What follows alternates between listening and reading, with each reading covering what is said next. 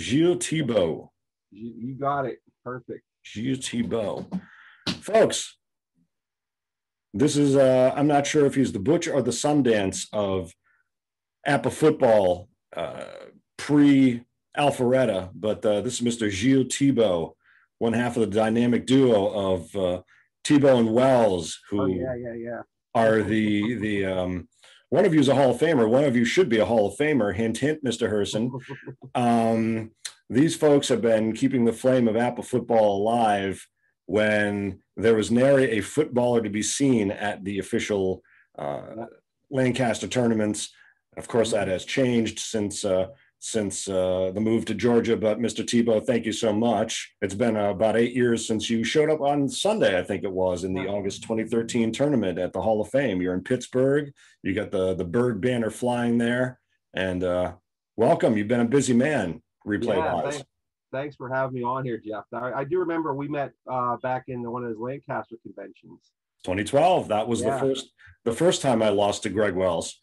And you played him there, and that's when we started playing at that point. Actually, right before that, I don't know if there's a gentleman, Art Carter, if you know the name Art Carter. Absolutely. So I just met. I've been to every convention since 2005, and then Art Carter one year, I actually give him the credit. He brought it out one time late. And he was playing the 58 Rams Browns, which is that famous great teams of the past you get whenever you bought the GTOP set.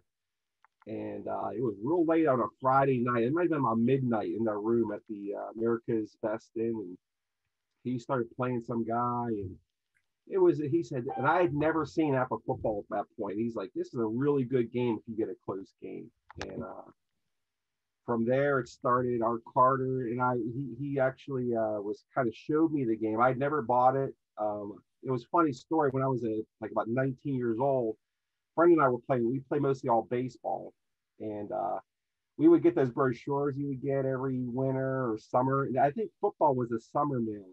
I forget what one they did the football mailing on. We were so broke. We didn't have two nickels rubbed together. Like, we couldn't pay attention. We were like caddying or something. Like, oh man, wouldn't this football game be awesome to get? We would talk about getting a football game, but we never got it. Exactly. Yeah. Yeah. And then Greg and I, we started playing every Sunday morning at the convention. And up until that point, it was all baseball. And then we started playing. He started showing me the game. We would play like a half. I think couple times we played a whole game there. But it was during the finals of the baseball tournament. We kind of felt bad because after a couple of years, a lot of guys were like, "Oh my God, there's the football game!" They would be like so excited to see the football game being played. There was actually like a couple times like more guys watching our game than the finals of the baseball. Which better go watch the final. That's what we're here for. But it was a fun. Greg's a great friend of mine. He's like a older brother that I never had to me, and he showed me a lot. He's introduced me to the community, and I credit that guy a lot for everything he's done for the sport and everything. I mean, he's the last connection, kind of. Oh, not the last, but I mean, possibly the closest in terms of at least the football terms to Howard Alscog and the Journal back in the 80s when it was rescued. Yeah, he always talks about, when we play our face-to-face games, he talks about Howard and tell me like stories of Howard and what he would say about like about the game and everything, which is pretty amazing. Yeah. And it's actually kind of surreal. Every time I play him face-to-face, I remember him, he wrote for the APBA Journal years ago. He was a football editor. And, when you get those APBA journals, you read them and reread them, and you read them over and over again. So this is such awesome stuff. And I remember reading his articles about the DOS game. Remember the old football game? And he would talk about the whole thing. And then I would reread that article. Then now I'm like friends with him, So it's like surreal. Like, I was reading about you when I was 18. I'm 50 years old now. So it's like I've known you for like 32 years. So. It's like these kids who are rookies still, playing with Tom Brady. It's like, what? I'm in the same field with, Yeah, and I think Bob Tassinari, who bought the journal in 2012, 2013, is you can still get the complete collection on disc. You and Greg were kind of the flag bearers for the game. You can see there are there's Verrill watching you and Greg play. Right. There's Don Provisero's watching you. I think Rod McLeod. I mean, a bunch of folks are just like, what is this mystical what's thing going on here? Why are you not playing baseball? Yeah, it was all baseball at that point. And you figure at that, and Sunday mornings, almost everybody's eliminated except like two or four guys out of like 50. So hey, a couple of games, what's going on here? So yeah, it's such a fun game too to watch. You know, to even visually, because like baseball, like if the two guys have score sheets, you don't really know what's going on. But if we have that field out, you could see that guy moving that ball down the field. Like, is he going to get in there or not? For sure. So let's talk about, let's start with the replays. You've been doing a lot of replaying, and you're all over the eras of football too, right? Kind of. Yeah, I did. Well, first of all, mostly I'm a baseball guy. I mean, I'm baseball is like my number one sport. So I'm actually in the middle of doing like a massive lifelong baseball where I'm replaying the steroid era. However, football season comes around. Labor Day hits. You see the Sunday night football on. You hear that Sunday night football music. And you hear the Jim Nance on Sunday. You start getting that football. So every kind of fall, I start thinking of like, hey, let me get some football going here. And probably I've never done any like full official replay till probably about 4 years ago or so. I'd say 3-4 years ago. I bought the 76 set. And I was thinking of something manageable because I didn't want to interfere too much with baseball.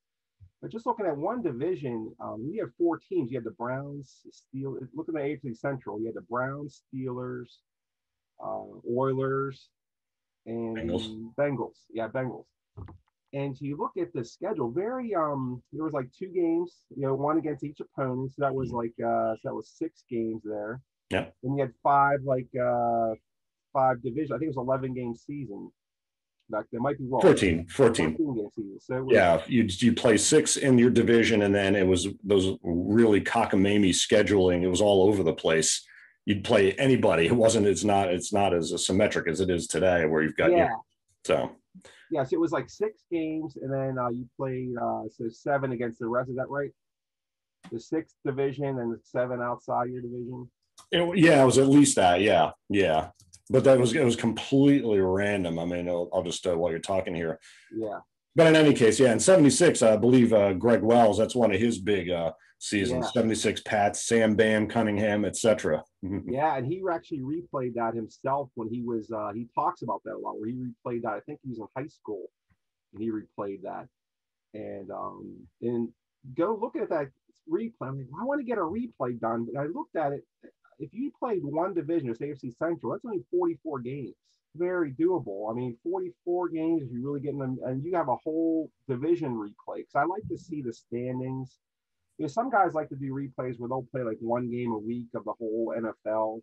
And then at the very end, they'll have a standings, but they won't have any like full season stat comparisons.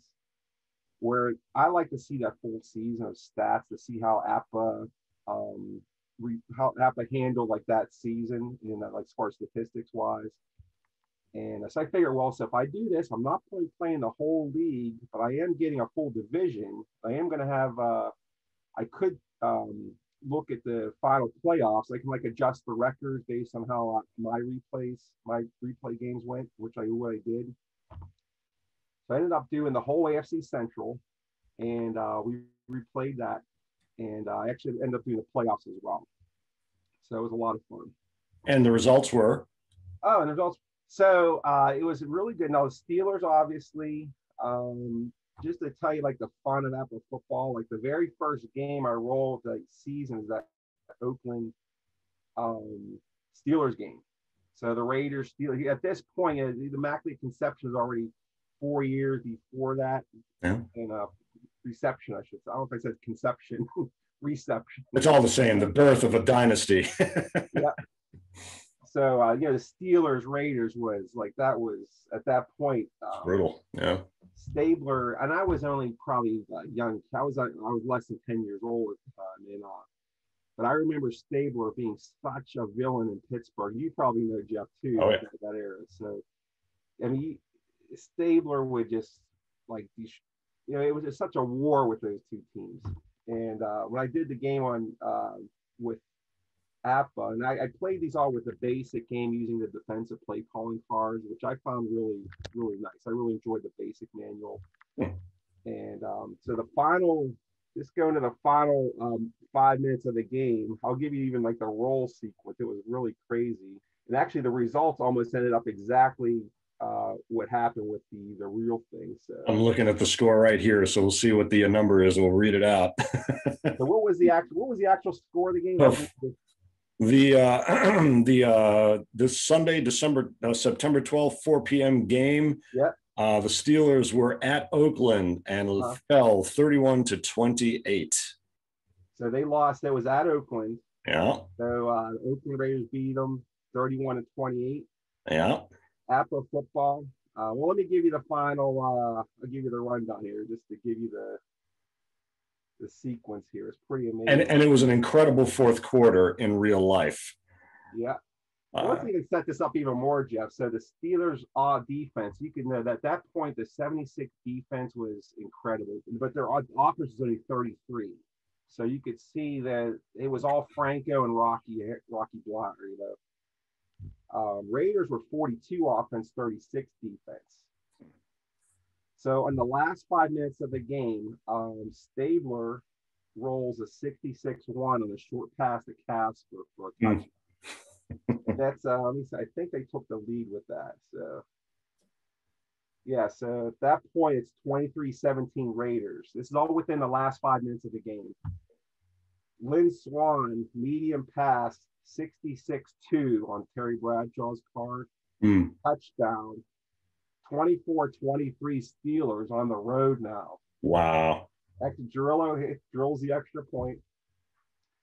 So Kenny the Snake Stabler going down the field at home. The Raiders fans going insane.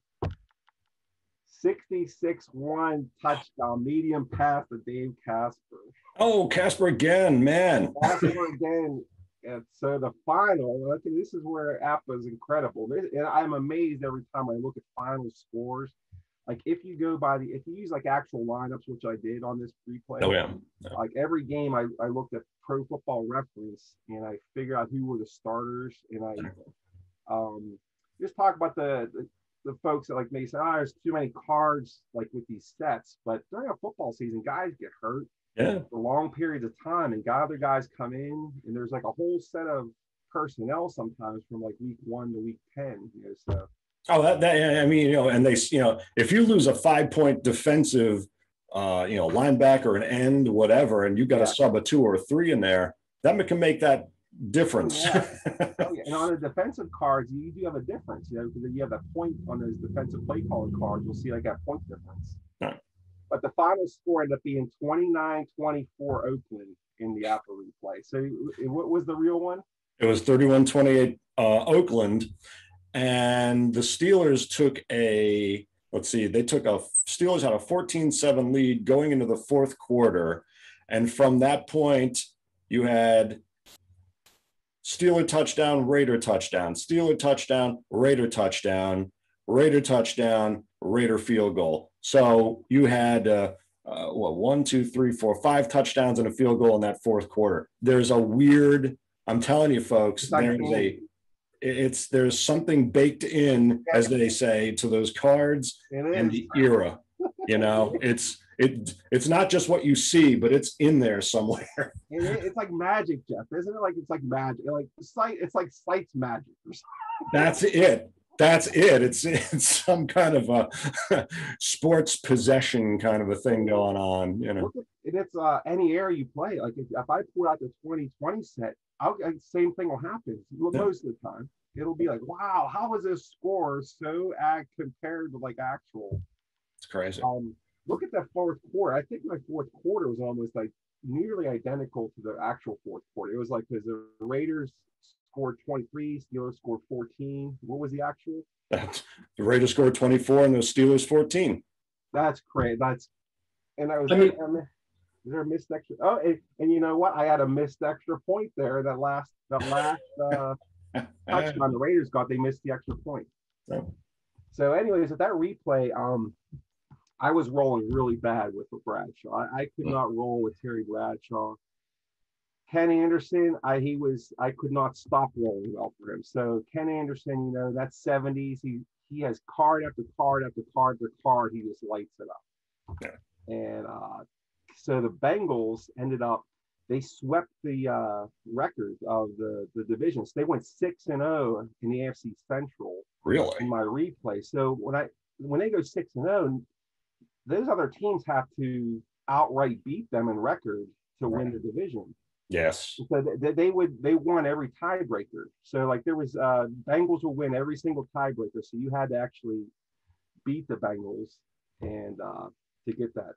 Now, and originally the Bengals and Steelers tied at 10-4, and the Bengals did not even make the playoffs because at the time you only had that one wild card, and that would be the 11-3 Patriots, and that was pretty much all she wrote. Yep. And that's it was a lot of fun. I mean, I just played the NFC or just the AFC, and the playoffs were incredible. Bengals, I think they lost.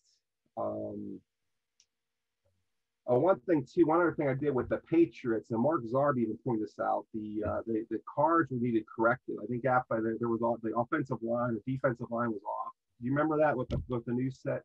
Yes, I heard. It was like the Patriots had to get improved because I don't know if it was like their offense or defense wasn't right. So you look at this is incredible. This team was really good, and they need to be better than this. But I did the adjustments that Czar or APBA even put out. I even put that in there.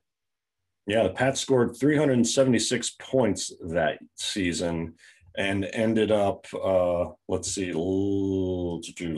to the 13-1 Raiders by 3 points in the divisional. Yeah, okay. It was a heck of one of the greatest seasons, 76 and 78, I'd say too, but 76 was amazing. Those Colts, right? Everything. The Rams beat the Cowboys 14-12 in the divisional. Then the Vikes beat the Rams, and then that's just amazing. That those six powerhouses of the 70s all represented there, and the Colts and the Patriots were kind of up and coming at that time. Colts kind of resurging, the Patriots. Yeah. Burt Jones was incredible in that replay, and it's amazing. So I'm gonna give you the playoff rundown. So like, I think they all tied in division. I think I have it on Delphi right now. But like I said, the Bengals owned every tiebreaker. So even if they finish tied with them, they're gonna win the division. Right. So it got through. The Colts end up beating the Bengals, in the playoffs. I got the classic matchup of the Burt Jones versus Ken Stabler in the AFC Championship game. It did not disappoint. I had sometimes you get those roles in APBA, like you play so many games over your lifetime. It's amazing. Sometimes you have certain roles and play sequences that just get burned into your memory, and you'll never forget them. And in that championship game, I remember the Colts were down, and they were they had a third down and long, and it was a busted up pass play. So it was like a play result 26-27. I'm thinking, Burt Jones, he doesn't have a lot of wheels. I mean, he's not known for it. He probably could scramble, but he's not known for that. And not for sure. He rolled a good number, I think, on his outside run, like a 5 or something where he got like a 16-yard scamper. I'm like, wow, Burt Jones just saved the Colts season. Nice. There you go. And they went down and they bammed in a touchdown for the lead, and they end up beating the Raiders in the AFC Championship game. And wow. That game, if you guys are fans of 70s football, play that AFC Championship game. You had Burt Jones, Ken Stabler. It's like such an amazing matchup. Nice. Did you do the Super Bowl then? I didn't do the Super Bowl. Actually, I ended it right there. I was like, hey, maybe I'll do the NFC someday. But I wanted to get a replay under my belt, and that's what I did. It didn't take me that long. It took maybe like 6 months to do. Okay. You want to guess? I took like a little break from the baseball for like 6 months just to bang it out, and it was a great time. It was just happy. I wanted to get something up under my belt. I had done so many baseball replays. Sure. I wanted to get some football. I just wanted to get like a notch in my belt, basically. That I did a football replay. So. There's that kind of I've got to get this done. Yeah. You want to guess what Burt Jones's longest run from scrimmage was in 76? 20 yards. 17. 17 yards. There we go with that again. Like, how do they bang it out? Like, it's just the game does that. It's like total magic sometimes. Like, yeah, even in the rolls, like sometimes you get down in those rolls, like if you're just playing by yourself and like it's late in the game, you get like a third down, and you're like maybe in a 4-down situation. You got that one play call, you're like, what can I call? Like this, the whole game is on the line right here. And then you got that dice roll, like, oh, they saved the game, and maybe you extended the game, so it's not over. Just the same thing you feel like if you're watching your favorite team on Sunday. So yeah. I think well, it's so popular. That was, if you check out the video I posted, I think I just did it on Facebook. I got to post it. No, I think I did on YouTube as well. That's Raiders Cowboys series I played, and with 5 plays to go, game 7, tiebreaker, World Series-esque kind of series there, and the Cowboys pull out this trick long pass. Staubach had been sacked. Connects on a 3rd and 20 or something, and then Pearson to Golden Richards and a Calvin Hill touchdown. So like, oh my God. And it's just like bang, bang, bang. I replayed the Ice Bowl, 67. Yeah. And last play of the game, Meredith hits a Bullet Bob for a touchdown and a 66-1. So the score is 34-27, which is the score of the 66 NFL championship down in Texas. So it's like, man, I mean, the symmetry. Yeah, it's weird. So now moving on. So you and Greg have done a couple replays. Yeah. We started last year, it was such a weird year with all the tournament getting canceled, the convention got canceled. We started playing some baseball on Zoom. That's what I remember. Everybody started talking about Zoom this, Zoom that. Everybody was working on Zoom, doing this on Zoom. So Greg gets a hold of me and he's like, let's play some games on Zoom. And we started playing baseball, hockey, and then a football. Like, why don't we do something a little more structured on football? Why don't we, the only set I had with the old game was 1980. Mm-hmm. And I only had one set of boards that was given to me by the Schultz brothers. Darren Schultz actually belonged to his dad. I know you have the picture. I sent it to you. He turned the old boards down to a little booklet. So pretty sad. Hey, since there's nothing going on, I remember it was like a shelter in place. It was like everybody had to like stay in your house, and Greg's like, we're playing face-to-face football. We don't care about this stuff. So we started playing Zoom, and we decided to play the 1980 playoffs. And how we did, we played the old game, which was really simple. I mean, if you're used to the new game, all the bells and whistles, it's very simplistic, and you got the 4 plays. Although I will say that and I'm going to do a video here because still to this day, even after us being away for like 5-6 years, there's still, I don't get the evolution. It's like there are master rules in that old game. Yeah. The ground play, the blitz, there are. Sorry. We did those. We did that because you have that ground play defense where if you guess the line and if you guess the guy too, get down. I think it's down 4, down 6 or something. Yeah, 4 for the. Yeah, you would be down 4, and if you key the guy, it's down 6. But if you miss the play, then it's like plus 10 yards, or I forget what it is, but it's like there's a pretty good penalty for it. So yeah, and it was it's really fun. It's a different index system, obviously, which was fun, and the penalties were. We even used a pass interception table. Yes. It's different than the locator. It's like the predecessor to the locators. Exactly, which came out in 72 with a 72 set. They only did it for the DBs. And in 73, somebody had the idea to use it for the reception allocation, and they'd have that separate piece of paper. And I loved it. So I've heard at least one person, I don't know if it's accurate. I thought it was dead accurate. I was a godsend. Oh yeah, we had fun. When we were playing our games, we were like going through that table, like who got this interception? We this guy got it.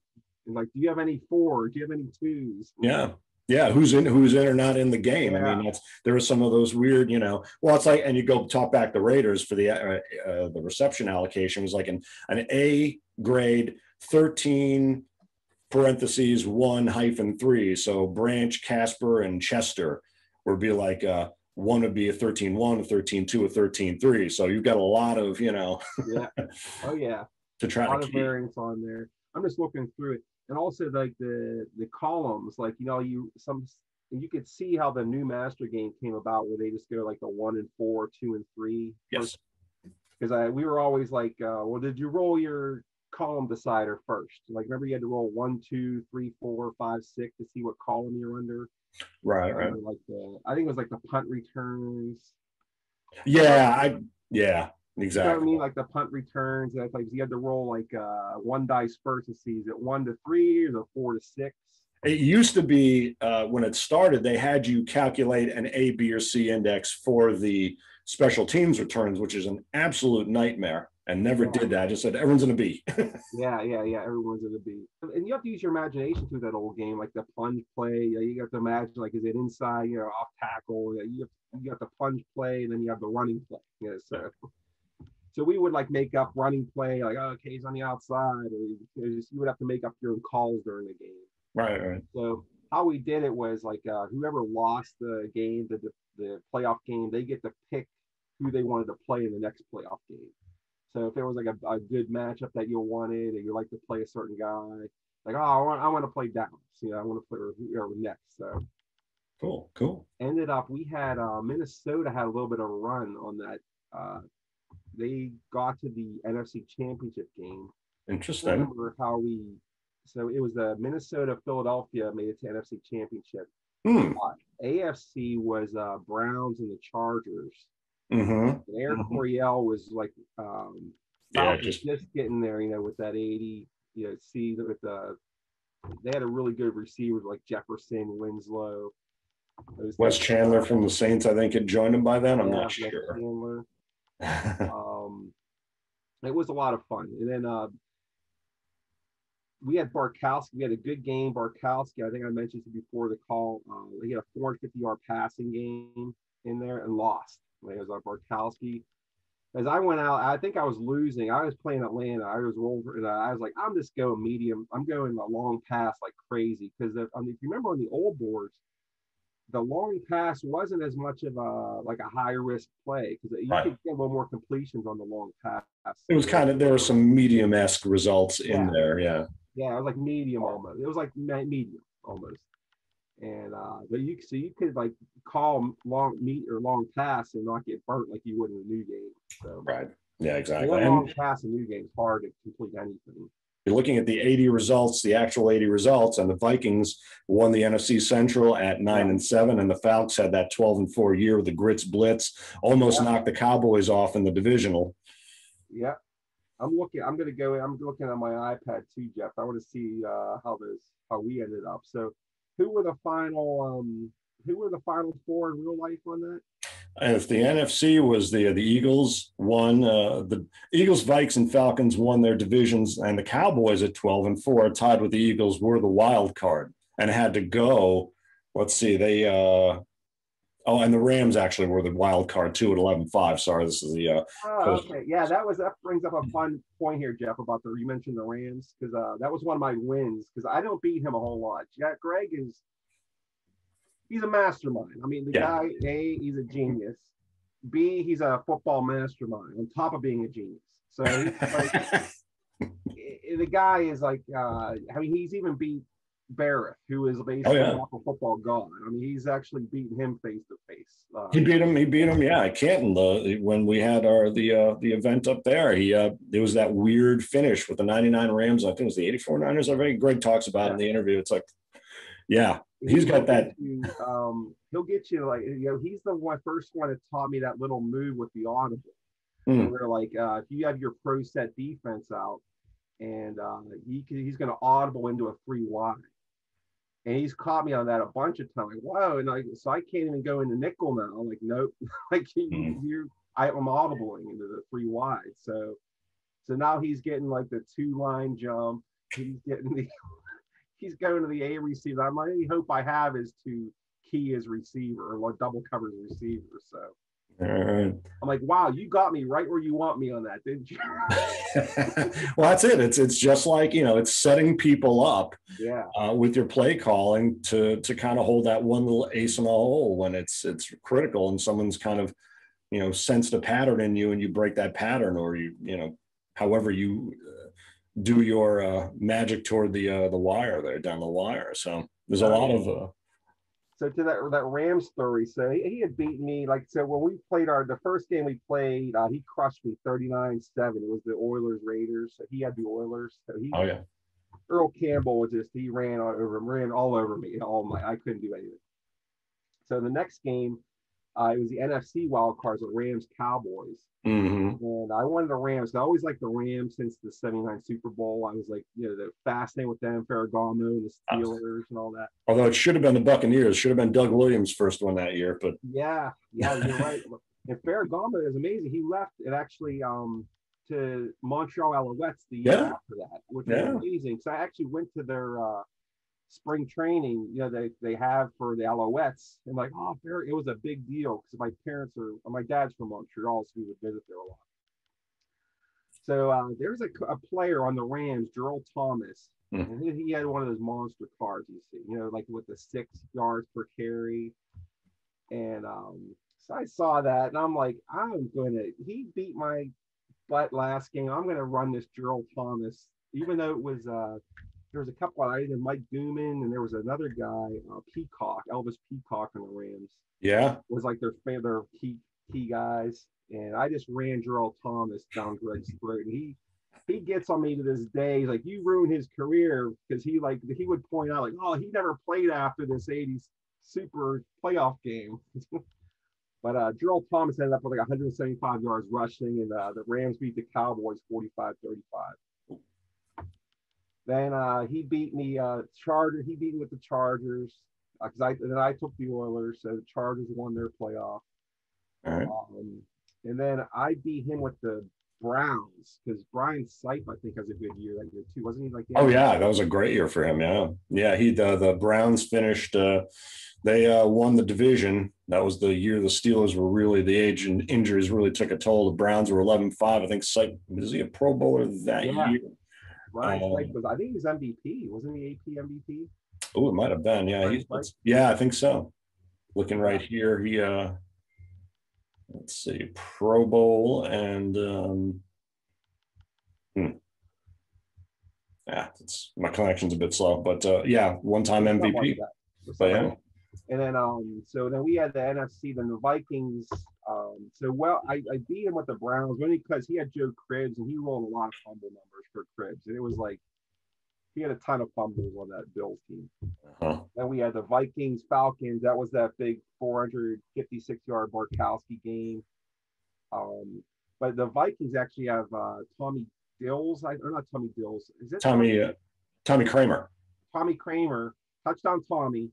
But their backup was like Dills, I think, that year. Wow. This was kind of fun little things you get out of football. Is Greg was we were playing starters in the actual starters, but he was actually hoping Kramer get injured because Dills had a ridiculous card, like he was a backup quarterback. No. Sure shooting, Dills gets hurt in that game. Or no, Kramer gets hurt in that game, and then he brings Dills in, and he rolls all these touchdowns under this crazy Dills card. Steve Dills, had a 1-0 record. He completed 32 of 51, 62.7%, 352 yards, 3 touchdowns, no picks. So yeah, a fairly decent card that should be. Oh yeah, 62% completion is going to get you a pretty good card. He has 65, 62, 66, that range. And then we had the Eagles, and he came back and just destroyed me with Ron Jaworski. And Gerald Thomas, I didn't have the lucky roll like I would draw. I still kept pounding Gerald Thomas, and Greg was too hot with Jaworski to win that one. And then he ended up, you get Greg with Dan Fouts and those receivers, he's almost unstoppable. I was playing the Browns, so he won with the Chargers. And which was kind of interesting. During that game we were playing, my son plays football. He actually plays Division III now. One of his coaches in high school was a San Diego linebacker in that season, Jim Laslovic. Oh, wow. Yeah, and he's right from our area here. So we're playing this car. I'm like, I know this guy's name. And like I showed my son, like, that's my freaking coach. There you go. Like nice. The coach is in the middle of my APBA game right now. So that's cool. I'd met the guy many times, and you would never tell that he played freaking like San Diego Chargers. He played in that Dolphins Chargers games. Oh, 81.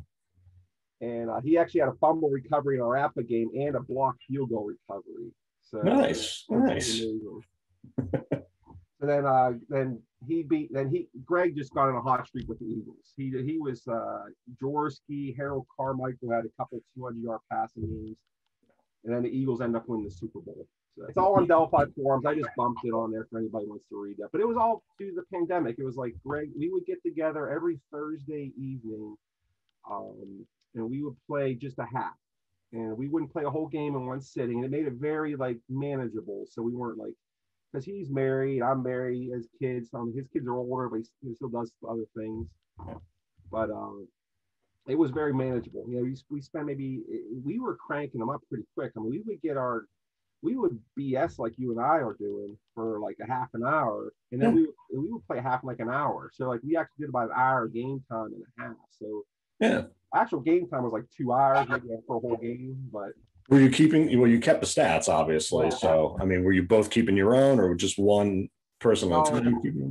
It was really good how we had a good setup. Defense read the boards. Okay. Offense just rolled the dice and called their plays. Okay. Greg kept the clock, and I kept the stats for every game. So it was nice that Greg always knew what the time was. I always had the stats, so I didn't have to keep track of the time. Defense read the boards, so. We were trying to get, he was trying to get me to stop. I kept wanting to look at the boards when I was on offense. He's like, just don't look, I'll tell you what it is. It was nice. So it worked out really well. Yeah, that divisional labor always seems to help. And, or when you've got the two people playing face to face and you get the referee kind of managing the stats and all that kind of thing, right? So. Right. Yeah, exactly. So it was good, and we got that done. And actually, right after that, we didn't stop. We went right to 72, and that's what we're actually right at the very end of right now. And then 72. And the reason we wanted to play that was, we were going to do 81, but I actually had that. Remember, APBA used to sell their sets in those perforated sheets, probably back in 2009. Oh, yeah. I had a 72 set I had never touched since at a convention. I bought it in like 2010 or 11 or something. And I just perforated, took all the card, separate all the card, which is a pain. I'm glad they don't do that anymore. Oh, yeah. Good job now with the cards. And cards, it's so awesome now if you buy them. So let's do 72. So we start automatically a reception game. Greg crushes me. Daryl LaMonica. He didn't even bench LaMonica. He just kept him in the whole game and crushed me. Then I had never heard of Washington Redskins 72. I couldn't tell you a single person except maybe Sonny Jurgensen on 72. This is kind of like before my time. I was only 1 year old. Yeah, sure. But this is another beauty of APBA is like you can get these old teams, and I love this team. They had that Larry Brown guy. He was like the AP MVP that year, Larry Brown. Yeah. 1,216 yards rushing. Yeah. Yeah, I mean, he was awesome. He would just pound it, and I ended up beating him like the very next game. I don't know who I beat. I don't know if it was he at Dallas. Who they play the first round game in that year, 72. Packers. Packers, yeah. Yeah. And Greg, we were dumbfounded how Packers got to the playoffs with that Scott Hunter at quarterback. His card is terrible. And they finished 10-4, actually, is had to be Brockington, right? Let's see. Yeah, Brockington. Like, how did this team go to the playoffs? And I beat him with this Washington. I loved it. Larry Brown just ran all over the Packers. It was a great time. And he just totally went on a string where he just totally destroyed it. So right now we're at the Super Bowl, and he got a hold of a John Brody card. I always get on him. I say, you are totally gaming the system here. George Puccinelli, if you look at John Brody's stats, he would have led the NFL in passing. And he's unstoppable. I think he had like 20 completions in a row in the game. I mean, he had a ridiculous amount of completions in a row. I can't stop this Brody card. So I don't know what to do. The Super Bowl's coming up. It's the Oakland Raiders and the San Francisco 49ers. And Greg has a good point. He said Brody did start the playoff game that year for for the 49ers. Brody was 37 that year. Steve Spurrier, ex of the Buccaneers, was the starter for most of the year. Okay. Yeah. And I always get on about, like, you got to put Spurrier in, man. He was a starter for this team, and he's like, oh no, Brody started the playoffs. It's like a total. Like, I got on him because I did the Gerald Thomas in 1980, and he's doing the John Brody on me in like 1972. There you go. So all before Zoom, same thing. We've been playing, so we're at the Nice. Super Bowl right now, and we're gonna see how that goes. So it's all. Cool. I mean, APBA football is best enjoyed face to face. Like when I played ID Jester a couple weeks ago. Right. I mean, that was so much fun. You see, get down to that final goal line stand.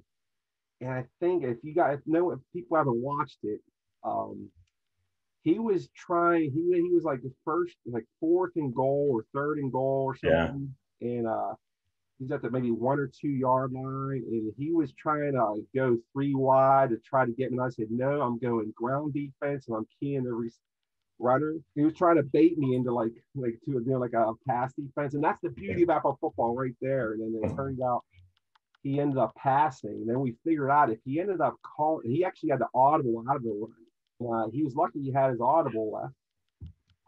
And I kept trying to prod him into like calling his audible earlier. I'm like, oh, you really, you have an audible here you could do. He's like, oh no, it's all right.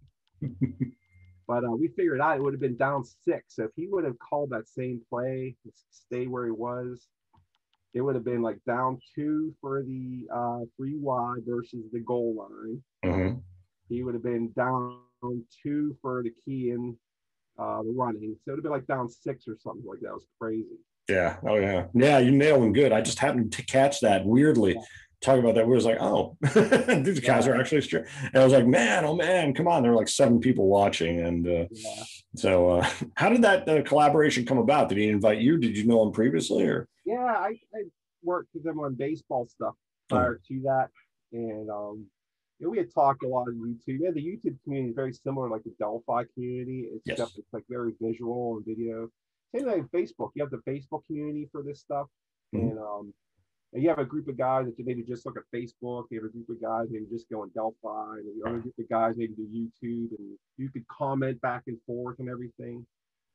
So I do all 3 of them. So I previously just done Delphi, but I find that Facebook and YouTube very great tools to stay in touch with other guys with similar interests. Do you use one cam or multicam or focus on the dice? For Greg and I, we just do, he has a webcam for his computer. He has like a tower. I have a laptop with a webcam on it.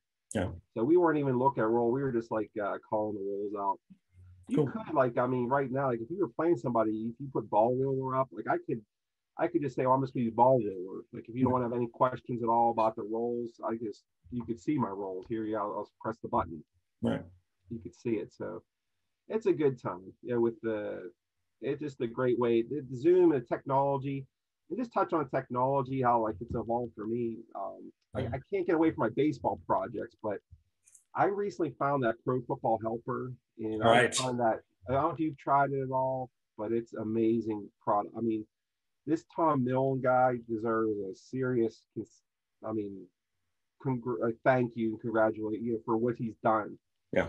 Because up until now, like base football replays, like what are you gonna do to keep stats? You're gonna hand keep it, or you going to, like I used Excel for a rudimentary Excel program for that 76 replay. But this program is unbelievable. Like he has the standings, the stats. It's just amazing for the community. I haven't tried it yet, but it's PC only, if I understand. Yeah, it's all PC. It's all PC. I know Barrett has Excel. Even Greg Wells has an Excel he uses for that stuff. But this program, just with the logos it puts on it's put the field logos on there, and it even has like you could put the voice announcer on, which I thought it was so fun. You have like either a male voice or a female voice, and then he does little color commentary, and he's programmed it into it. Like I played recently an '81 Vikings Buccaneers game. Buccaneers made the playoffs that '81 year. It would be like Doug Williams drops back, he finds James Wilder on the flat, breaks a tackle, and like the computer's telling you this. It's like you can hear like a voice telling you that. It's pretty wild. Now that's interesting because, in Madden they do that, but I think it's a little more generic. So that's interesting that actually got it set for the players. Yeah, he got the players on there and everything. So you could, and it's you have to put in to click on the quarterback, you have to click on the receiver, click on the. So you know what the play is, but once you go back to the field, it's going to announce the game for you. I'll pick my next play while the lady's reading what the play call is. It's just kind of like you're watching a game on TV. It's like, oh, okay, oh, what happened here? Oh, wow, first down. It'll say like that'll be a first down Buccaneers. Like, it's really wild. It's just amazing how technology has taken what sites did like 1950 to where we're at now. It's like, imagine if sites saw this like right now in 1958 or whatever. What was mine? Oh yeah, for sure. For playing sure. Apple football in 2021 using these technology tools. Yeah, just a little assist there for sure. Yeah, it's cards and dice still. So yeah, that's it. And yeah, I mean, it's like I say, I mean, there's the number of gamers out there, especially on the Instagram, pages, sites, whatever, the board game community. I mean, there's Nashville Con or Nash Cons coming up, war games coming out your ears, and all these, D&D offshoots. I mean, that's going back. I mean, it's amazing. Advanced squad leader for your war gamers. That is behemoth. So yeah, it's awesome. And these this ability to kind of speed the process, although you don't want to over speed the process. I mean, one of the things, the issues with the football game is that it can be a long time. But like you said, if you're dialed in, you can roll it in about an hour, and it goes by. It feels like it goes by quick. And I think for me, the appeal has always been you've got your guys, every card, even if you're not going to use. I mean, do I care that my right guard, APBA football tracks statistics and the number of blocks that your right guard, blocking assignments that your right guard got right during a game is not a statistic. So, it's more, APBA targets those stats, and for having these online stat helpers is great. Yeah. A huge part. I mean, with that Tom Milne program does that complete recap. If you read like Mark Zarv's replays, he does like real great, really nice. You have like the Vikings on one side, the Buccaneers on the other side. It's like first downs, and he has like the number on each side. It's like that little box score you see with football, and it does that. It does that for you, and it's just amazing. I mean, it's just it's totally transformed my football experience, because now I sent you pictures of my score sheets I was trying to develop, because there's ones that APBA gives out. There's not enough room on there to write things, but I got them out of it, away from that graph paper now. I'm on the it's a very neat handwriting. See, that's a thing too. If you look at mine, I've had atrocious handwriting since I was like in third grade anyway. And when I'd cover sports with my dad's paper when I was like 14, and you're taking the stats by then, so you kind of learn. And I actually knew stenography for about a year or two, and I wish I'd learned that again. You invent your shorthand, but you get a sense of the game. But then, I mean, I still have stats I haven't compiled, and it's like that's part of the joy of it. That Bartkowski 456 yards. It's like when you can see that and see what's coming up, that's a huge boost to your satisfaction. The whole experience. I mean, that's part of the experience. If you're into the stats, that's part of the experience. And talking about, like, I just wanted to shout, like, we're talking about the convention. You got to get down there. If anyone's watching this, make an effort if you can to get there, because you'll get a chance to meet some of these guys we could talk about. Like, you'll meet Wells, you'll meet Greg Barrett. Just to be able to sit in a room with Greg Barrett and hear, just to kind of like absorb his football knowledge is amazing. Like just how much he's known and done with that game, and then Wells, just to see how much of a genius this guy is, apart when it comes to like play calls and what you want to call and don't want to call. Right. And it just it's a great treat. So if you're near Atlanta, it's in August, that's your opportunity to get down there and meet these guys in the flesh. And they're very approachable. You can talk to them. Totally. Yeah, it is kind of, I mean, Lancaster was my first experience, and I brought my trunk full of games, and I've posted that photo, and we're starting to post all our coverage from there with Verrill and John Cochran, Skeet, everybody. I mean, it was a really amazing, and Dusty Welsh.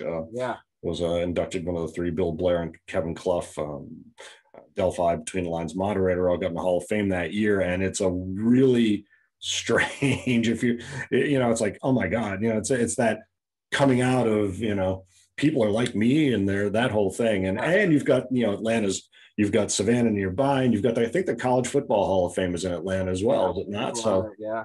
A lot going on. And as Barrett mentioned, that's now gone from, you know, just the Friday night dinner, the Saturday big day comp, and the Sunday morning to it's kind of gone out through the week, Tuesday, Wednesday. Oh, so yeah.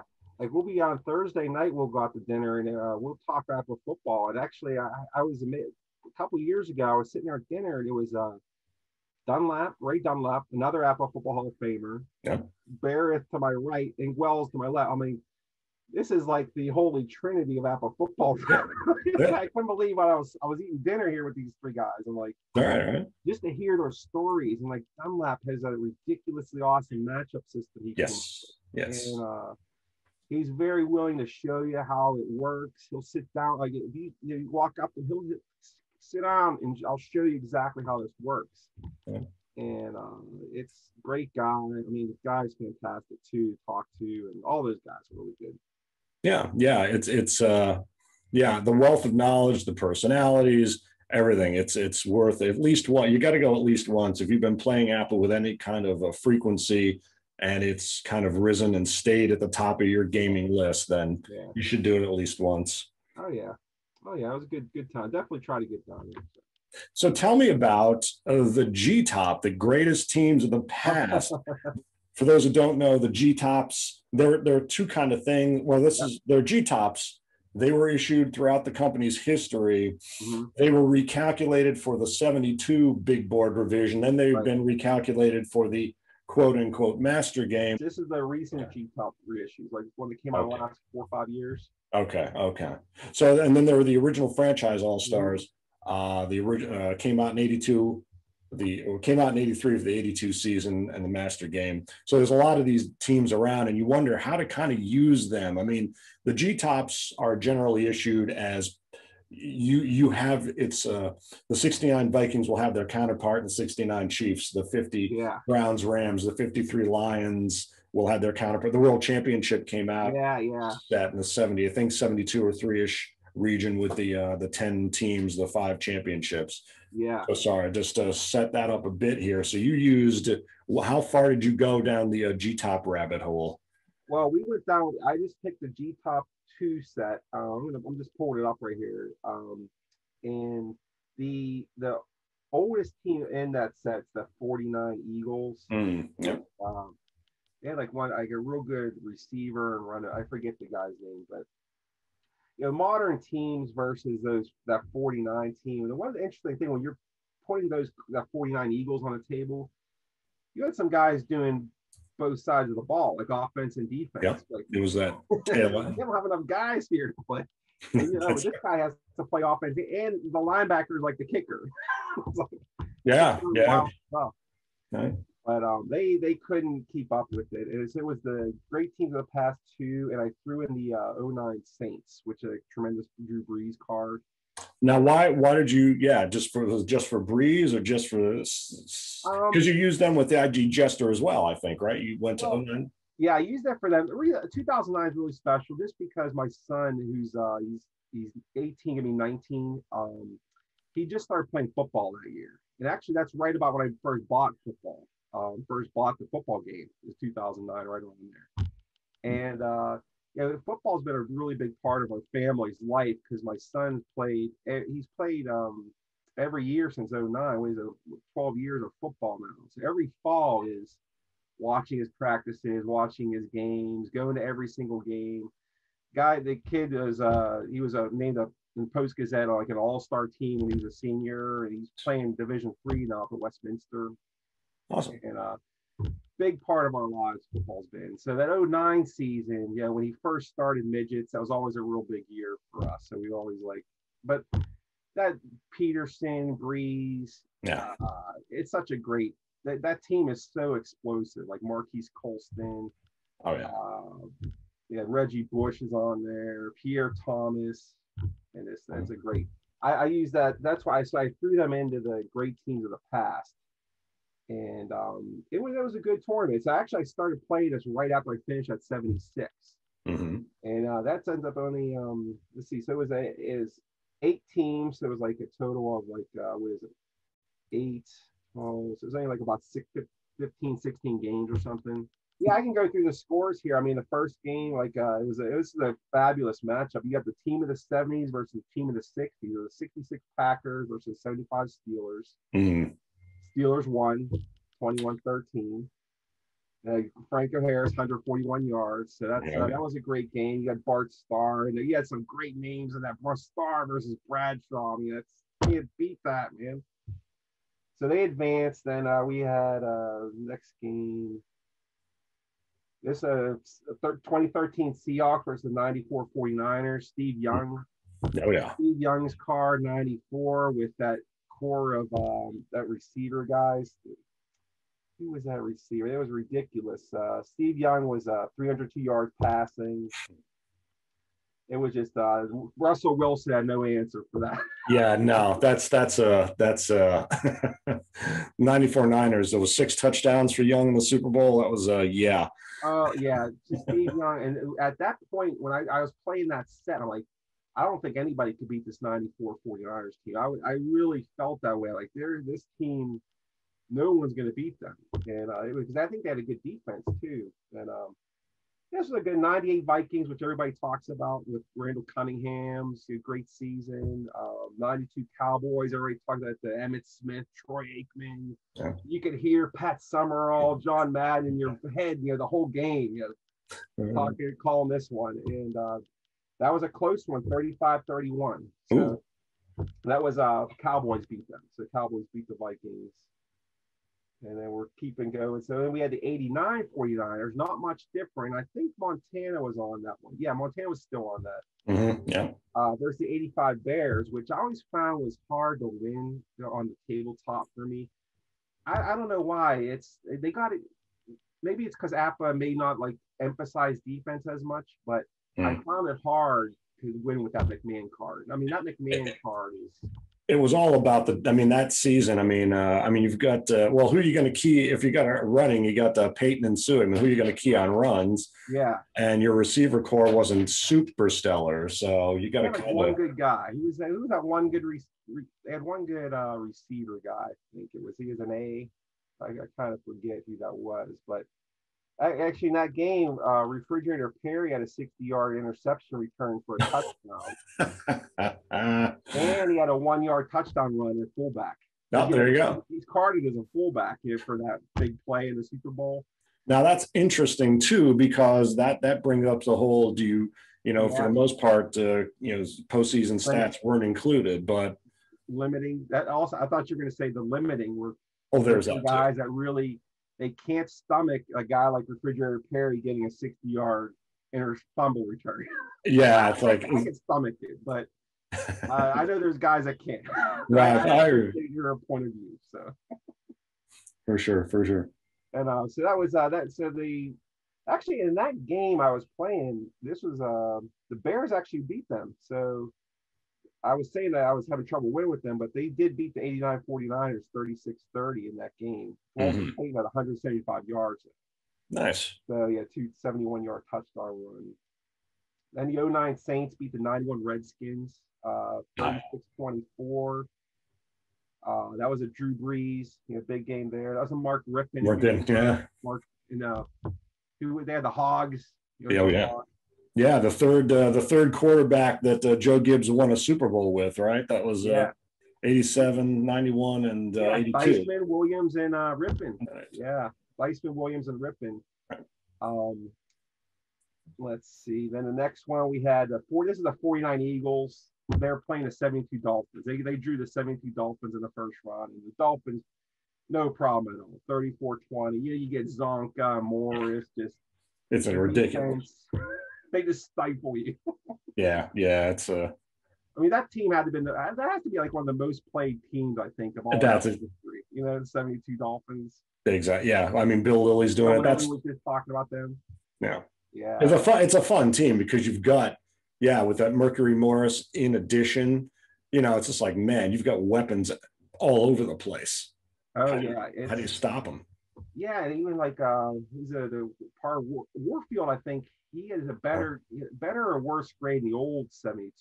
I forget, but when I was looking at this 72 set, it's different than the 72 we played, and that's this our Zoom games, because it's the 72 GTOP Dolphins. So actually, the 72 GTOP Dolphins obviously a little bit better because it's like normalized for the great teams.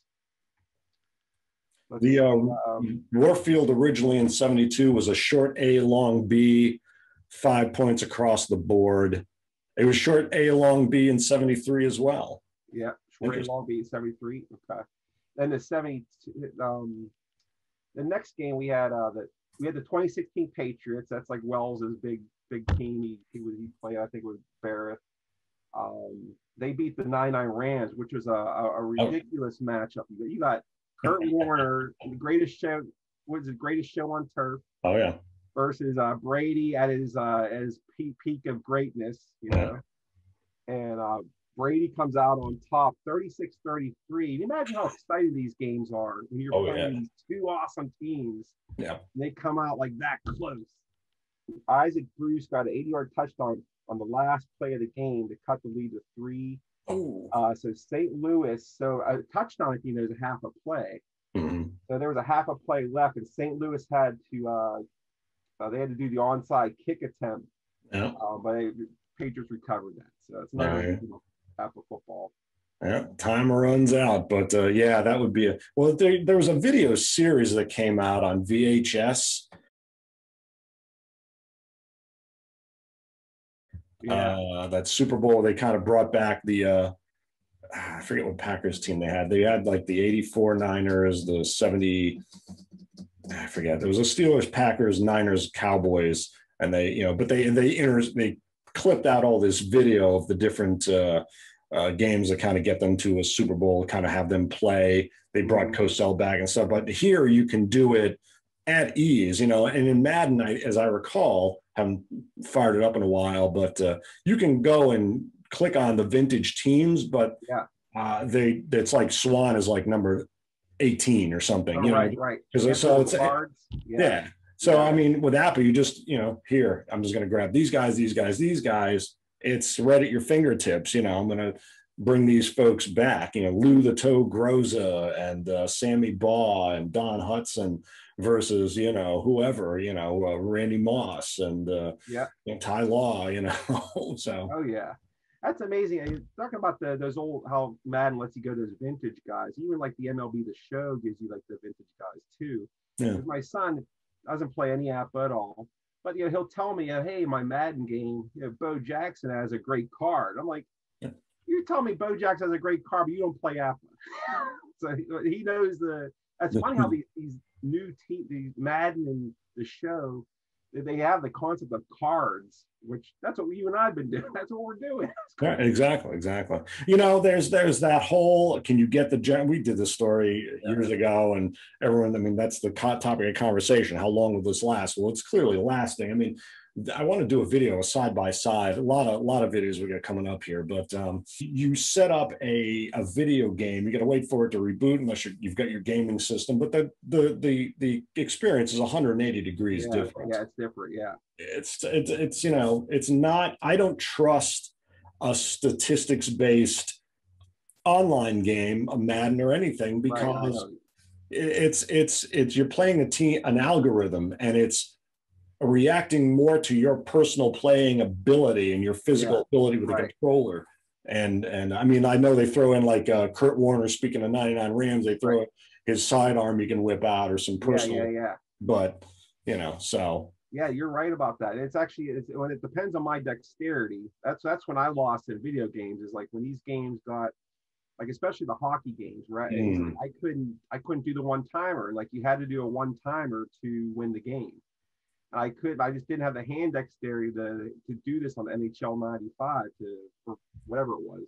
And just to wrap up that tournament, so the 90 Broncos beat the 77 Cowboys. So we had Elway, the great Elway team. So he had great receivers there. So the Steelers, they won their bag. Now they had to face the 92 Cowboys in the second round, the 75 Steelers. Unfortunately, Troy Aikman, Emmitt Smith was too much for Bradshaw and Franco. So yeah, that's too much. well, 35-14 Cowboys. Eliminated. Interesting. And yeah, we had the triplets. Yeah, and you had some big cats on that Dallas D. Interesting. It's interesting. It's interesting. Next game, Steve Young ended the Bears' Cinderella run. 37-31. He beats the 85 Bears. So they get rid of the. That's a bit of a shootout. 400-yard passing game for Steve Young, though, in that one. But that's a pretty much of a shootout for the 85 Bears. That's I don't think they scored. Oh, you know what? Look, McMahon only had 100 yards passing. They got 31 points. It was all on. Looking at I'm trying to see where Peyton was. Walter Payton must have had a ridiculous game in that game. Yeah, that or like 3 or 4 defensive touchdowns, right? Oh yeah, it was. We had a lot of.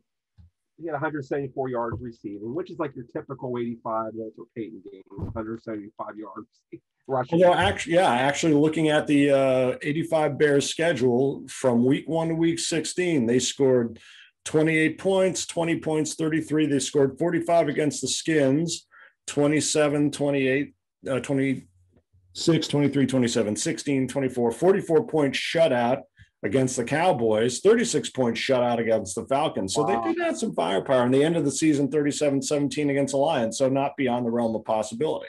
That had to have been a turnover rate. I'm not sure. That had to have been like some kind of, they must have just had the ball more often than those teams. But 09 Saints. Oh, this was one of the best games of we had Drew Brees versus Brady, 09 Saints, 16 Patriots. Drew Brees came out on top, so he eliminated Tom. Sometimes really? Calm down. You would think like at the end of the game, if Brady's going to do his magic, it just never happens. Wow.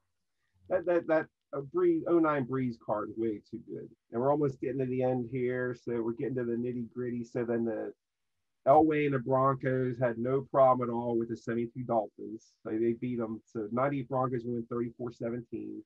Interesting. Yeah, that's good. And we're getting down to the final four of the 92 Cowboys, 09 Saints, 94 49ers, 98 Broncos. Saints had no problem at all. Drew Brees, another 400-yard game, 432 yards. Takes out Troy Aikman. Oh, yeah. No. Okay, so the 09 Saints are in the final now. So they ended up in the final. So then we had the 49 Broncos, or 98 Broncos, 94 49ers, and John Elway Magic. Yeah. Beats them 38-31. Nice. So Rod Smith for the Broncos, 8 catches for 224 yards. Oh. And then John Elway throws an 80-yard touchdown pass on an 11-2 roll. Yeah. With 1.5 plays left in the game to come from behind, beat Steve Young and the 49ers. Wow. That's another one of those moments where you're like hooting and hollering. You're like, yes! You can feel it coming a little bit. It's like, oh man, this is going to actually happen.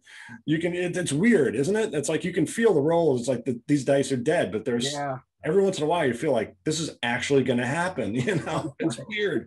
Something's going to happen. So we had a fantastic final. So we had 09 Saints and 90 Broncos. So it's Breeze versus Elway in the final championship. Wow.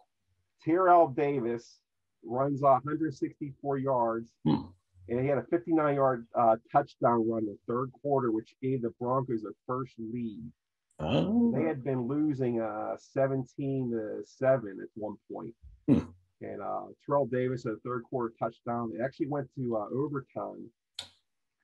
The Saints kicker, I'm trying to see who that was. He missed a field goal attempt with like a 1 play to go.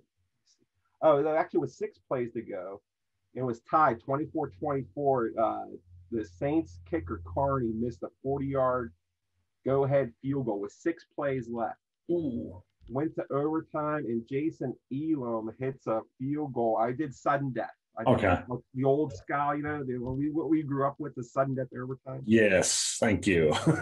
Yeah, when you had that coin flip was like, hey, you won the coin flip. It's all right. It's all right.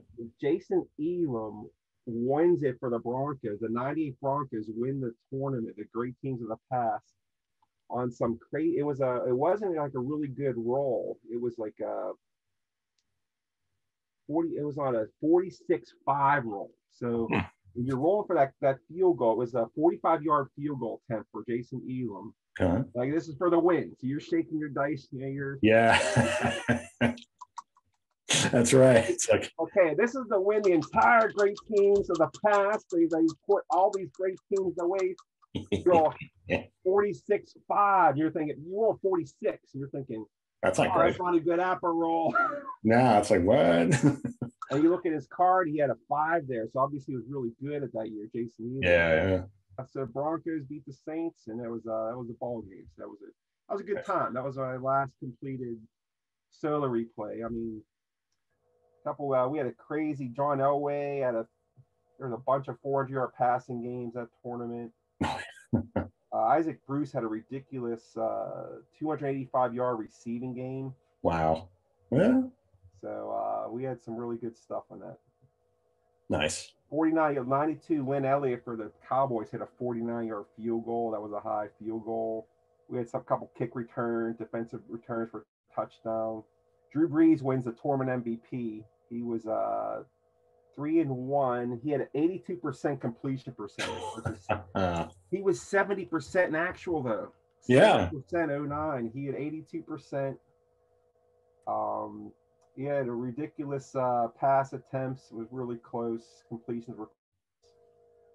He was just really good. So a lot of fun. I got one bad thing about APBA, those old 2009 era where they were perforated sets. Yeah, the ink runs off on it, and I was played that Breeze card so much. Talking about the ink runs off. Right.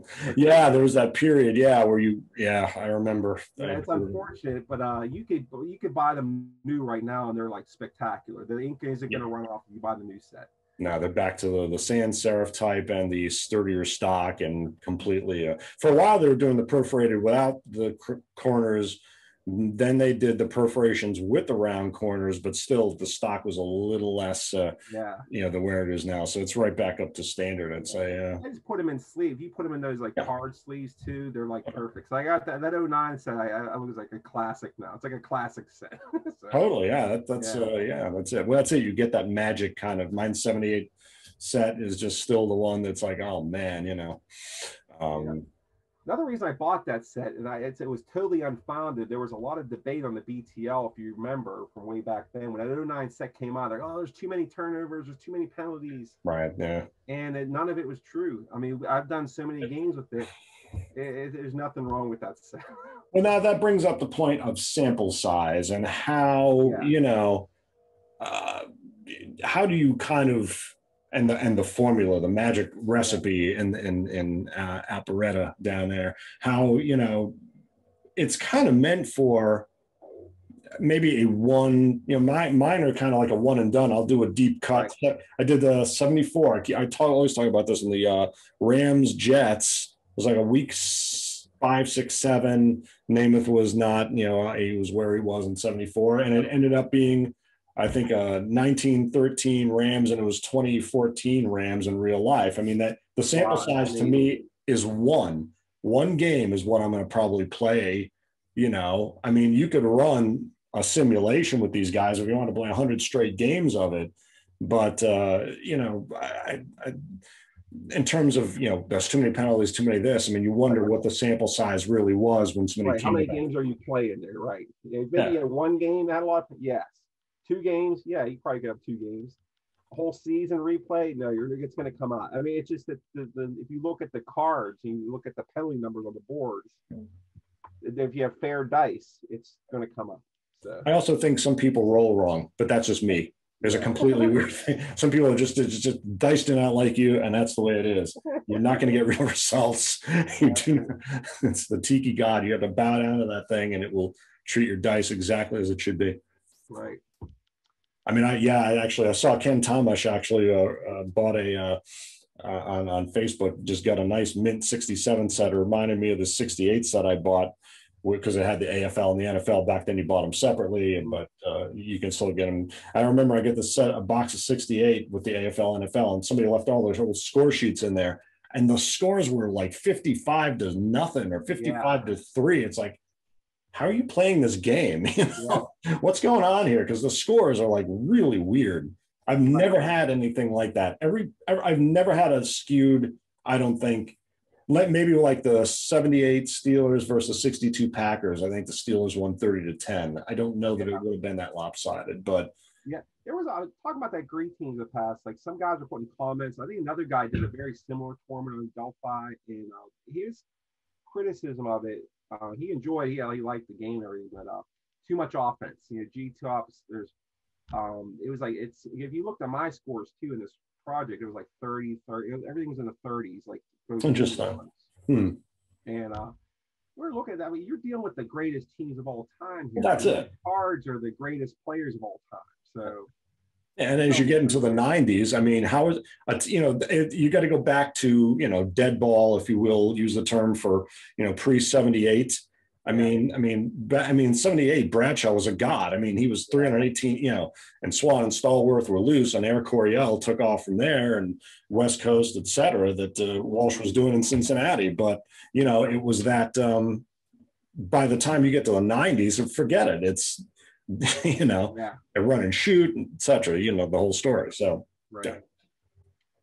What's your next? Once we finish 72 Super Bowl, all right. We're thinking about going to 81, and so that's going to be 81 is a full slate of games. As you're getting a little more into the modern game, I think multiple wild cards, a lot of playoff participants in that. The Jets and the Giants both made the playoffs, and that's really kind of fun. And just playing around with this Pro Football Helper, because it's really changed my whole APBA football experience. Because like you got the stats package. It does that little announcer call. I mean, it's just it's a lot of fun. There's a video. One of my friends, he's up in Massachusetts, he did a great video to walk you through how to get it all set up. Dave Gardner. Mm-hmm. Okay. There's a link, I think, to his video on how to get a full season set up. So if you put that YouTube on, you just like kind of pause it.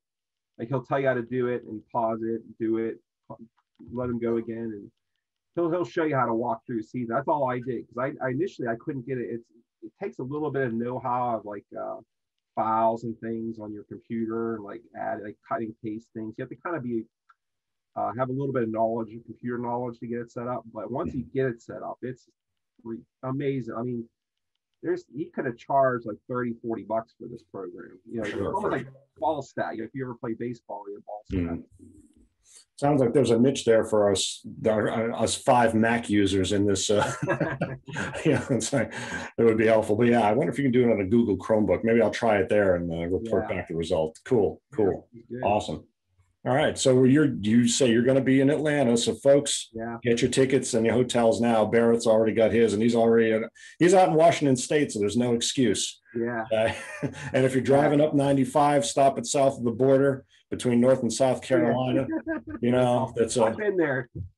that's a funny place. It's crazy. It's absolutely. We stayed in the presidential suite one time. It was like a discount rate. Yeah. This huge water bay. They had a great steakhouse and all the, load up on your fireworks. So, the next 4th of July or Diwali or New Year's, et cetera, Yeah. My dad loaded up on cigarettes. That's a whole other thing.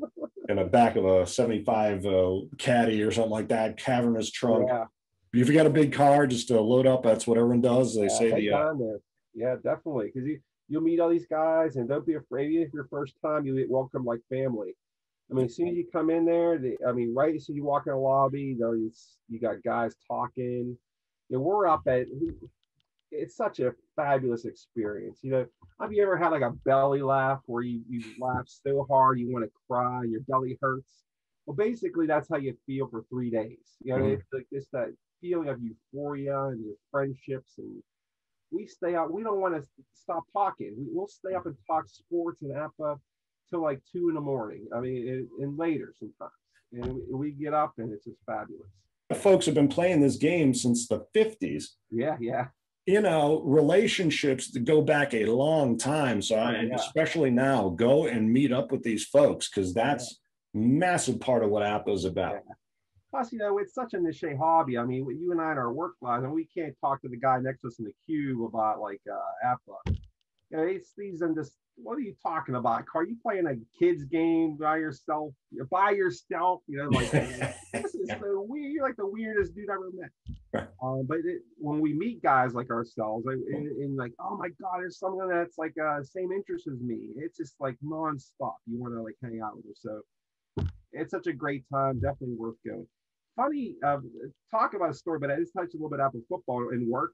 Is I was at work about 10 years ago, and this older guy, he was maybe about 15 years older than me. He was probably about 65 or 60 at the time. And him and I would talk sports a lot. You know, I would work with him. We'd talk. And just out of the blue, this is totally unexpected. He goes to me, have you ever heard of APBA? Like, no joke. And I'm like, are you serious? That's like my life. Here you go. And the lights come on.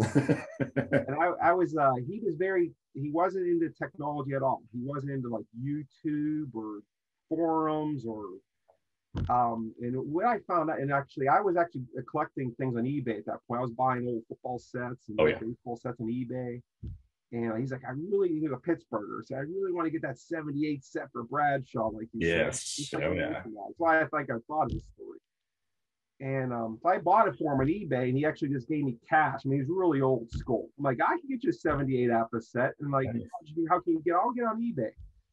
And I remember I gave him the set. He was so appreciative of it. He couldn't believe that he got his hands on a 78 set. He was looking at like flea markets and garage sales and stuff like that. And it was amazing. The guy does a baseball replay. I guess he's widowed or something. He's by himself. He does like a baseball replay every summer, and he does a football season every winter. So, and every year he would do one whole season of each sport. Yeah. And a good comment I was thinking is like, there's guys in the APBA community that don't even know there's an APBA community. Exactly. Think about it. Like, it's like exponential. If you think of how many people are probably out there playing this stuff, right, we don't even know about it, which is like amazing. So. That's right. Yeah. I mean, trying to scrape up everyone, you know, I mean, that was the kind of our thing on Facebook first, to kind of find, and it takes time to tweeze people out. Yeah. You know, I try to post on Pro Football Hall of Fame. On all the halls of fame, it's like, oh, you know, they mentioned Bambi Allworth. I'll post the card up there just to kind of shake the tree and see if anyone knows, or what is this thing? You know, they don't know. Yeah. Takes time to build, but it's a good time. At least, I mean, we have fun with it. And I know the guys that are watching this, they're probably having fun with it too. If they spend an hour and a half watching us talk, they're into football. Yeah, totally. Keep us on in the background. Play your own game. Play your game. Oh yeah, I do that all the time. I listen to all kinds of guys on YouTube while I'm playing games. I listen to their commentary, what they're talking about. Yeah. Oh yeah, we're going to be doing some. You've got to be involved in this. I want to do some roundtables, some forums. Oh yeah. I talked. So you know, yeah, it'll be interesting to. I mean, everyone does it for guitars, this, that, the other thing. So, whoa, I almost so that'd be cool. Yeah. Yeah. And talking about the community, I'm meeting a friend of mine from college in about an hour. Cool. For lunch, and it's just, we're going to talk APBA football. And like, he was in town. He lives in Ohio. He just came to Pittsburgh for a couple of days. And he's like, let's meet up here. And it was a guy I knew in college at Pitt, like back in the 80s, 90s. And nice. He loves talking APBA because he plays APBA too. And really? Is he on? And we're just going to talk APBA football. I know the whole time. The hockey, football. Is he on Facebook? Yeah, he's actually on Facebook. Subscribe. Like, subscribe. If you see somebody who likes your stuff, you'll see him on there. He's definitely on Facebook. He's on Delphi. Good deal. But we're gonna go meet, and I'm gonna have like a rap or something, and we're just gonna talk APBA for like an hour. So this is like all morning we're talking APBA. That's right. There you go. I did that. Yeah. When I was like, again, 2011, we launched, I found out who Roadborg was on the Delphi, and turns out he was awesome guy. I hung out with him at the convention. Dave Catano. Yeah. We rolled a game in Altamont Springs. I lived in Altamont for years. I mean, there was so much APBA going on. Again, you never know. Talk about it's like, man, it's like, this is weird. I'm back with that's the thing about the convention is all these guys you see you talk with on the Delphi forums. A lot of times you can meet them, like Roadborg and Dave. all these, they end up being like brothers for you. You know, after you go to this convention. Yeah, for sure, for sure. Gilles, it's been a real pleasure as always. Thanks so much. Incredible experiences and replays there. Thank you, and we will speak again for sure here. Yep, definitely. All right, sir. All righty. Have a good afternoon. Thanks, you too. Take care. Take it easy.